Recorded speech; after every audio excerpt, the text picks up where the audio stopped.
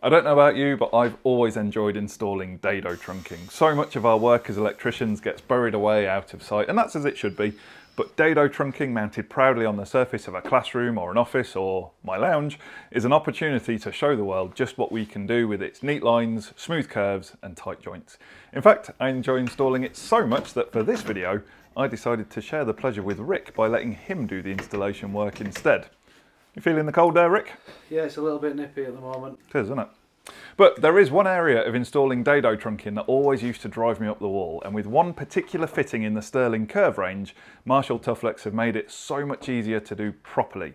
So have a guess in the comments which bit I used to hate, and we'll see if you're right at the end of the video, along with the solution. But first, let's have an overview of the trunking. It's a 3-compartment trunking with the base unit moulded from one single piece of plastic, which I've always preferred over the cones where you have to clip the top and the bottom sections to the middle. They can get a little bit messy. You can get it either as separate components of base and lids to suit, or as whole sections complete with lid. It's also got the option of replacing the curved lid on the bottom with square-shaped lids instead.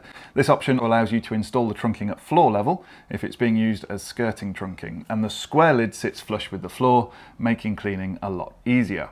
There's an additional type of lid available as well, but we'll come to that in a minute when we discuss how this trunking can help you to comply with Part M of the building regs. You may be wondering if you can replace the top section of lid with the square section as well. Now theoretically you could, but I wouldn't recommend it for two reasons. One, it's not really designed for that purpose because, believe it or not, if you've got a square profile at the top of the trunking, people are sometimes inclined to use it as some kind of shelf. I know, I'm as shocked as you are.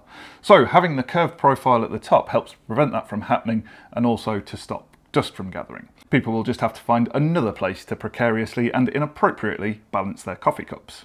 The second reason it's not recommended is that the fittings that join pieces of trunking together come in two forms, P1 and P2. This is just shorthand for Profile 1 and Profile 2. Profile 1 fits around the Sterling curve when it's got a curved lid top and bottom, and Profile 2 fits when you've got curved lid at the top and square at the bottom. You've got all the fittings you'd expect for joining together good quality trunking, including couplers, end caps and internal and external bends for going around corners.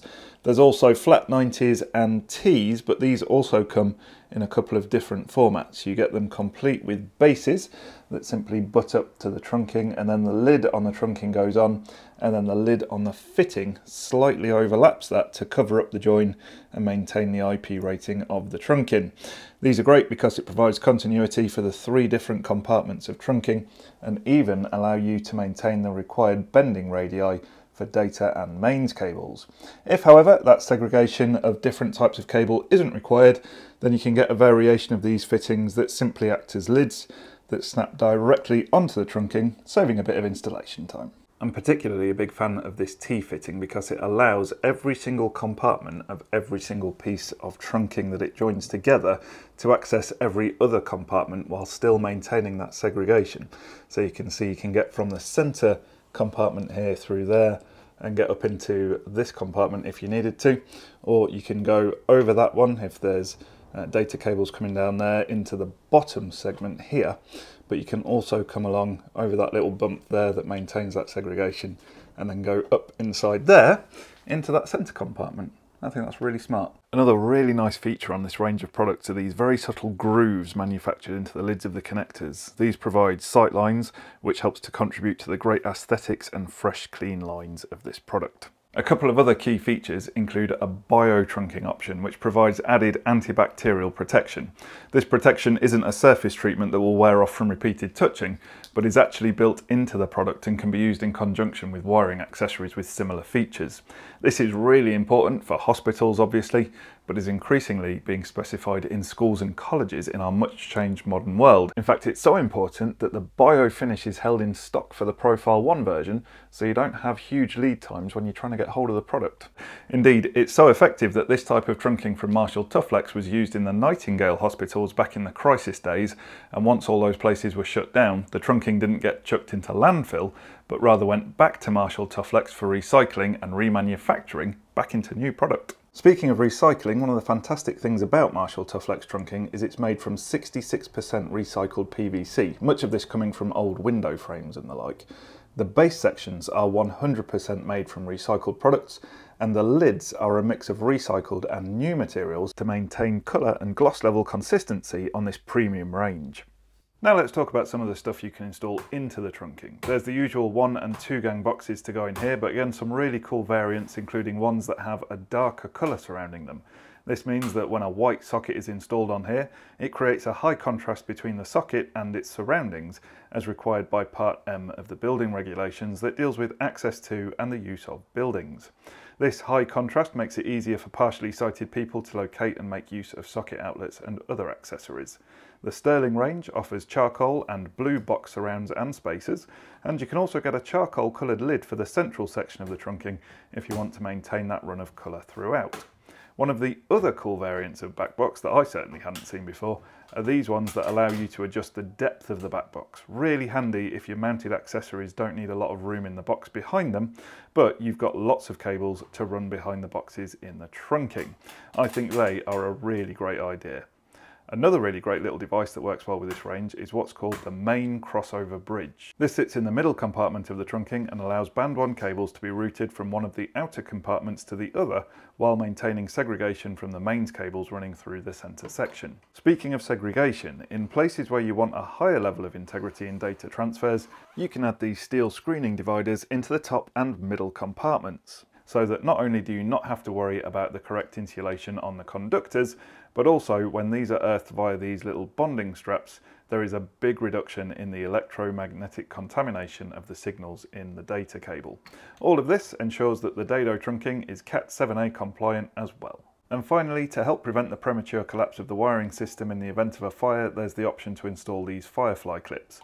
They're formed in different shapes to fit into the different compartments. So for example, this larger rectangular one is designed to sit in the central compartment, and then you've got a smaller one with a rectangular front for if you decide to use the square lid on the bottom section.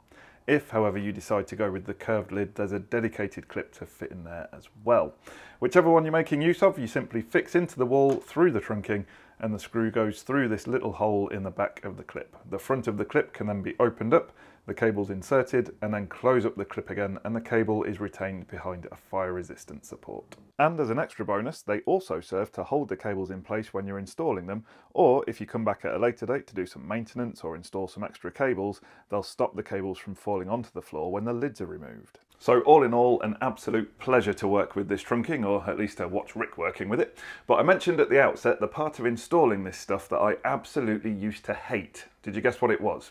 Well, it's when you're bringing Dado trunking around a corner, either an internal angle or an external angle, and the walls aren't quite square. The fittings that join the two pieces together never sit correctly, and it's just so frustrating because you get gaps opening up and you're always compromising the connection to one or other of the trunking sections. Well, these devices here aim to solve that problem. This one is an adjustable external bend, and this one is an adjustable internal bend, and they'll both allow the trunking to be away from a right angle by 5 degrees in both directions, giving a range of 85 to 95 degrees. So if the walls are not perfectly square, it's not the end of the world, and you won't get all those unsightly gaps popping up where you don't want them. It makes achieving a really good finish really easy, and you can complete your work with pride. Just something to note, these are prototype models that have been 3D printed, hence the different colour. The product you'll receive will be the same clean, pure white as the rest of the trunking.